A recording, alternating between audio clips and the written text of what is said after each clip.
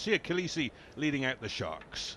Oh, it's a powerful lineup. This it's an old Springbok front row. Oxen, Che, Bongi, Benambi, Thomas Dutoy, power up front, led by Siya Kolisi, who's now signed with one of the French clubs, but what a servant he's been for South African rugby. I love the way he dances before the game. He's just his way of relaxing, sings and dances and carries that spirit onto the field with him. And of course, such an inspiration to all South Africans, not just to the rugby community. So we're just